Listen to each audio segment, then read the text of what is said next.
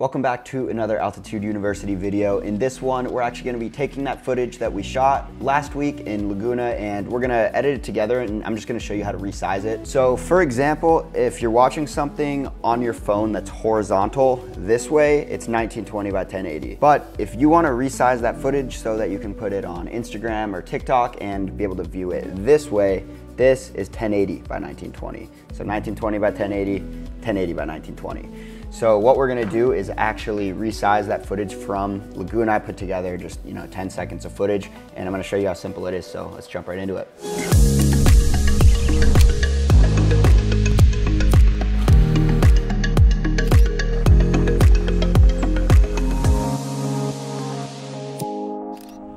So right here in Premiere, you can see I have a few clips laid out, and this timeline is 16 by 9 or 1920 by 1080. That's the aspect ratio, sequence settings, 16 by 9, so that's 1920 by 1080, which is vertical. So I added the crop bars, just adds a little cinematic value to the footage. I like it. You don't need it. Doesn't change the fact that it's still 1920 by 1080.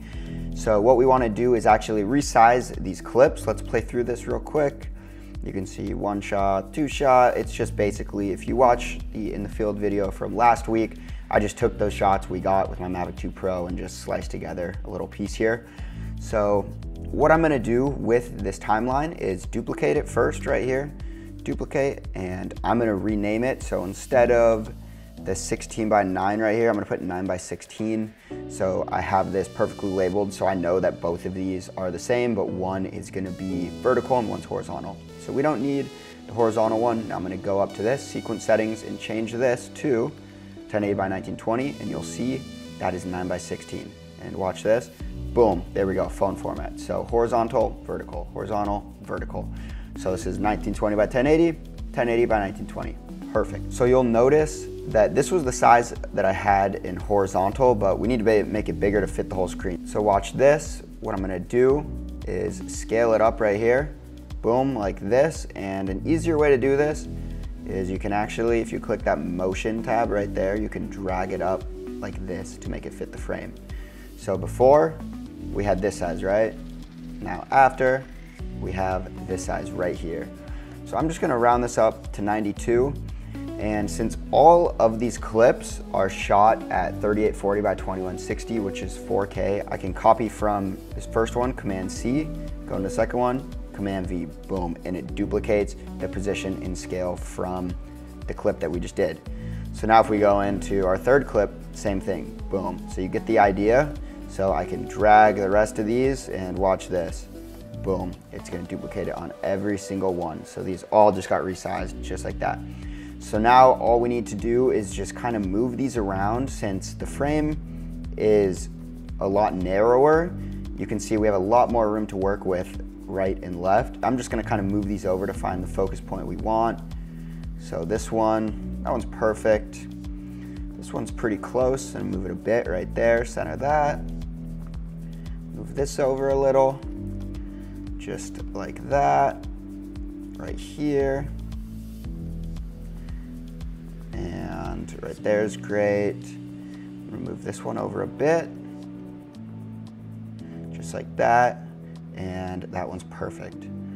So now if we play through this right here, you're gonna see we have perfectly vertical footage. So when we export this out and watch it on our phone, we're gonna be able to watch it full screen rather than that horizontal version. You know, when you saw when we put it into this timeline at first, what it did, it came in like this, and there's the black on the top and the bottom, which does not look good. That's not intriguing for the viewer. They want to watch that full screen, you know, whether it's an Instagram reel or TikTok, you want to be able to put text over that, put awesome music over it, and run with it from there. So what I'm gonna do now, I'm just gonna kind of show you the rest of my workflow with it. Now that we have this sequence, is I'm gonna export it out. This is my preset, it's called The Best, and all it is, I didn't adjust really anything, I just put the target bitrate to 40 instead. I think it starts at, like 10 or 15, and you can see the estimated file size at 10 bit rates is 13 megabytes, and this just brings it up to 54, so the quality is just a bit higher. And we're gonna put this right in here into exports, boom, and we're gonna export this out. Ready for the magic? We're gonna go right here to our export, we're gonna open up our phone just like this, and we're gonna airdrop it, ready? And as you can see, right here is the video we just made. So you can really see how simple it is. Quick run through of that again. You're gonna take your first sequence, right? Your 1920 by 1080, aspect ratio 16 by 9. You are gonna go in, duplicate it, 9 by 16, so it flips it from horizontal to vertical, just like that. And then you're just gonna resize the clips. You're gonna go to that scale, and however your clips come in like this, you're just basically gonna scale it up to whatever size. And then if all of your clips were shot at the same dimensions, which all of these drone shots are 4K, 3840 by 2160, you can just go in, since the scale is gonna be the same, and copy and paste that onto all your clips. And then all you need to do is just go in and move around and resize the clips as needed. So I hope that was a pretty quick and easy tutorial on how to resize your footage from 1920 by 1080 or 16 by 9 to 1080 by 1920 or 9 by 16. This is great for posting your videos on social media. You want to be able to use that footage that you're shooting for, you know, say a longer video and resize that just so you can get as many pieces of content out as possible. That's what we do here at Altitude is, you know, from this YouTube video, we have a longer section in the course where, you know, it's an editing session going through the actual final video we made and then resizing it as well and going over more specifics in depth. So if you're interested in that, that is in our 14-day Drone Pilot Pro Challenge, which you can access in the link below this video. So stay tuned and we'll see you guys in the next video.